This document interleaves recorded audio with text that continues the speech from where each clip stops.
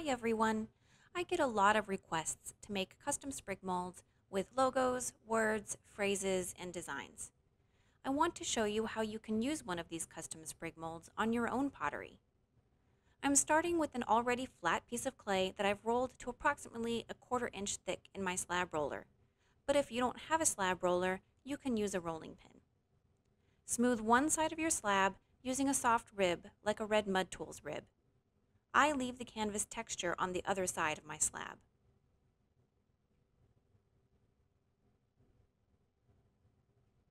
Apply a generous amount of cornstarch to the smooth side of the clay and turn it over onto the sprig mold. Lay a piece of cling wrap over the clay and place everything in between 2 pieces of canvas.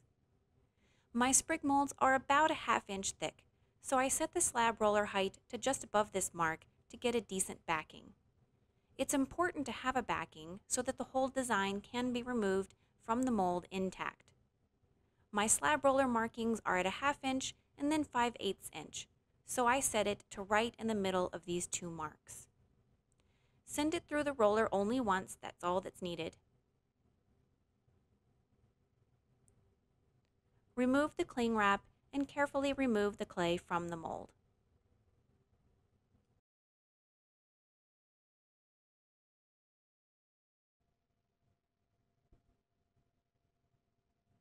I have a mug here that I threw yesterday, trimmed today, and it's ready for the handle and the sprig.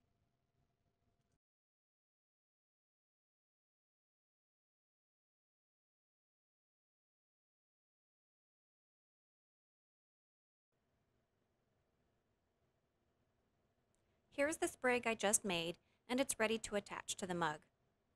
Trim a rough outline around the design, removing any excess clay.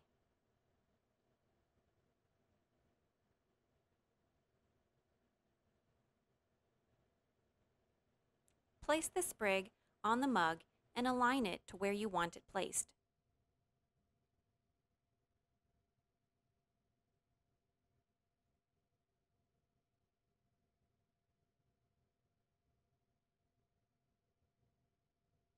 Use a pin tool to outline this shape on the mug.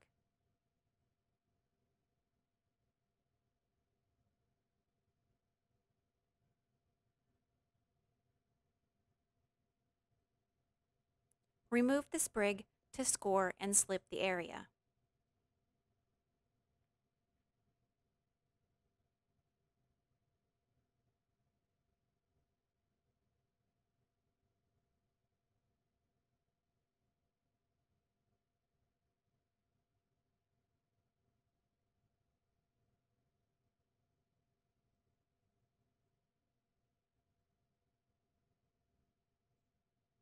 Put the sprig back in place with the outline and press gently over the design to adhere.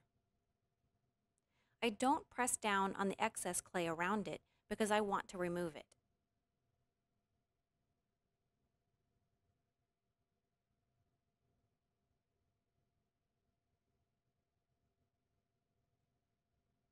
Using a pin tool, trace the letters and start removing the excess clay.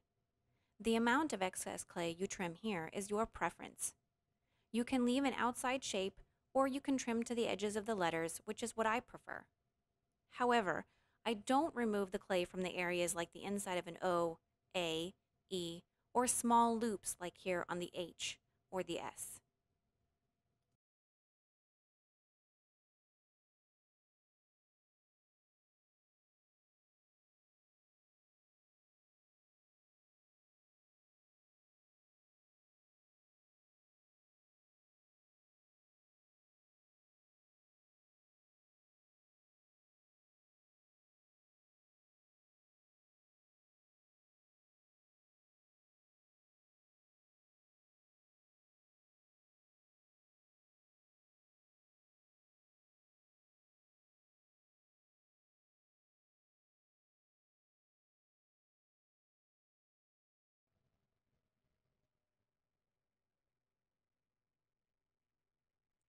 After the excess clay is removed, I use my pin tool to smooth out the surface of the mug.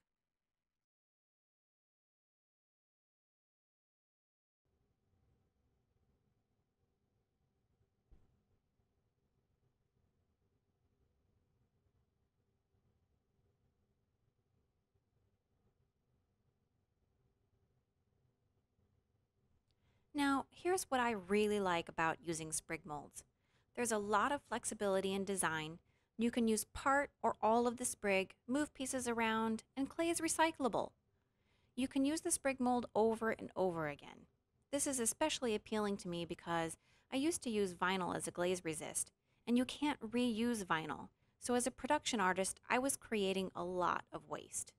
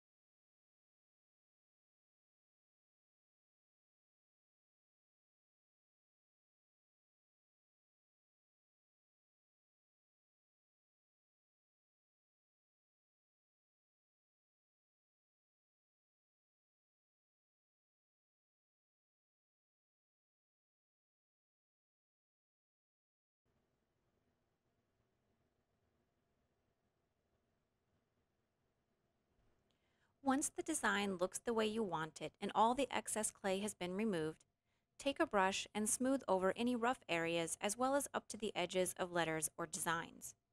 For tight spaces, you can use a smaller brush.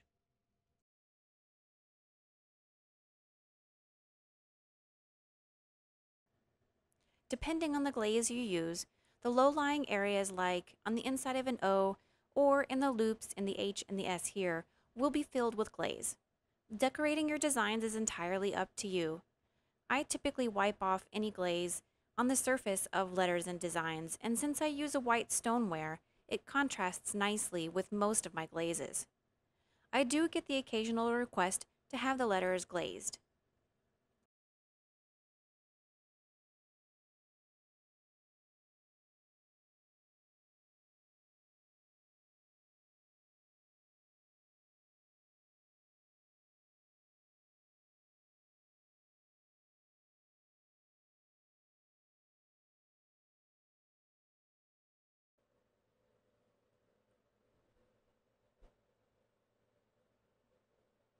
And here's the finished mug. This mug was so much fun to make. It's for a customer who's buying this for their sweet grandmother. I absolutely love making orders like this one.